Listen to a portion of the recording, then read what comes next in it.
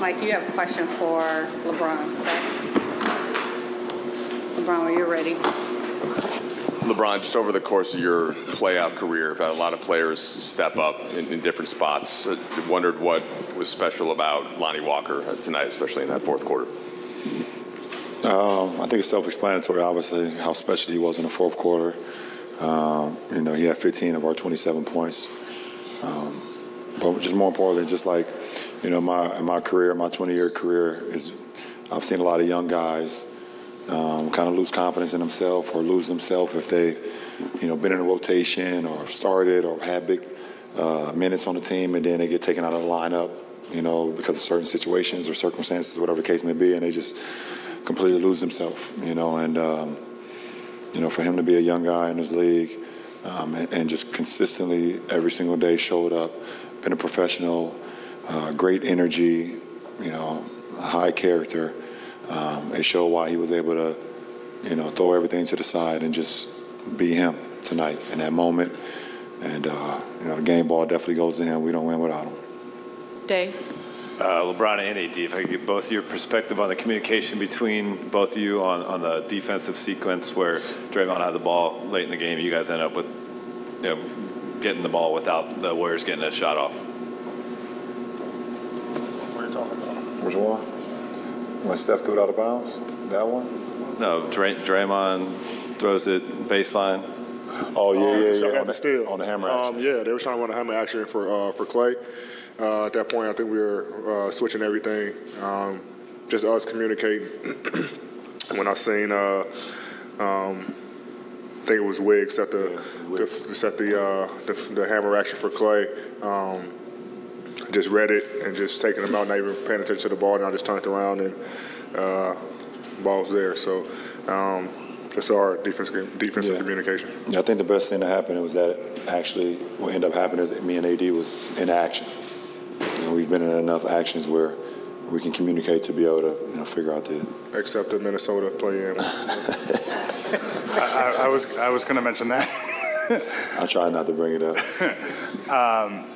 Guys, I'm curious, with the energy that you're expending on the defensive end in this series and in the last series as well, how important has it been for you guys to have, whether it's Austin in Game 1, Lonnie tonight, there's been D'Lo moments, to have these other guys, what kind of trust do you have in them on the offensive end of the ball to kind of allow you guys to, in the fourth quarter, for instance, take on one-on-one assignments with Steph? Yeah, that's what it's about. And, me and Brian going to do our parts. But it's the other guys that's going to help us win. And like you say, it's Austin, D'Lo, Lonnie tonight, Vando, making shots, playing well defensively. So them are the guys that's going to help us go where we want to go. And we don't try to put too much pressure on ourselves. We have trust in all our other guys. Like I said, we kept putting the ball in Lonnie's hands, running pick and roll, and let him, make the reads and make the plays. And he played well tonight. But we have a lot of trust in our guys, and trust that they're going to make the right play. We're going to take 3 more. We have to get out of here pretty quickly. So, Jovan. Question for LeBron. We've seen the kind of chess match with you trying to draw Steph into actions, late in games for years now. You did that a lot in the fourth tonight, and they were kind of trying to pre-switch it, but you kind of be deliberate and patient with it. Why did the fourth quarter kind of feel like the time to do that, and why was that so effective for you guys on the stretch? It's just reading the game, just figuring out best ways we can be effective offensively, and we felt like that was an opportunity for us to try to get some good looks.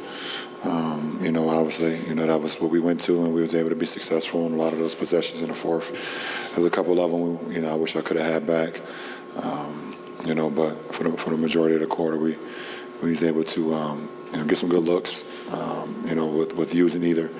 Me handling the ball, with Lonnie setting it, or whoever Steph's man was, or me just setting pick and rolls onto Steph and seeing how they react to that. But, listen, they were doing the same thing to us from the beginning of the game. Steph was literally playing angle pick and roll, targeting guys all night long, and you got to sit down and defend. And I think both teams did that tonight. I mean, we shot 46. We shot 45. They shot 46. We was 24 from 3%. They was 29. So both teams defended at a high level. And that's what the postseason is about. Last two. Both of you guys took the time to embrace Lonnie after the game. What was your guys' message to him in that moment? He always, I know he said last game that, he always dreamt of these moments of him playing in the, playoffs and big games. And that was really it, just telling him, this is what he was built for. The moment he's been waiting for, and he shined. He did what he was supposed to do. He did what he knew he could, staying ready. This is why he put in all the work. Whether he's not playing, he go through a stretch of games where he start and then he doesn't play, and he always stayed mentally prepared and physically prepared to check in and do what he do. So, we right there with him. He's always supporting us, whether he's playing or not. Great energy, and it was a big time performance for him tonight. So we just wanted to embrace him and let him know that. Last question, Malika. You're both champions. You've both been in this position before where you're going into the hardest game, the elimination game, and it was sweet, Lonnie sitting up here saying, well, I hope to be in their shoes one day. We look towards them to sort of set the tone for the rest of us. What are you both communicating from top on down, Amara, to close this out in Golden State? Well, we had a little experience in, round one and, went on the road and then play up to our abilities in Game 5 in Memphis. And to be able to have a little bit of experience. Every game for us is another opportunity for us to experience something that we just haven't had as a group. We're a relatively young group. And you look at the teams in the postseason besides us, you got Phoenix. They added a couple new guys, but their team kind of been assembled for the last few years. Obviously, Denver's been together for years, Miami, New York. We're obviously Golden State. So we're every game for us throughout this postseason has been an opportunity for us to grow and see how we can be better. So tonight was another moment, and whenever we play, I know it's every other day. I don't even know what today is, but whenever Game 5 is, it'll be another opportunity for us to continue to grow as a ball club. And I think we'll be ready. One thing about when you play Golden State, you don't have an opportunity to relax.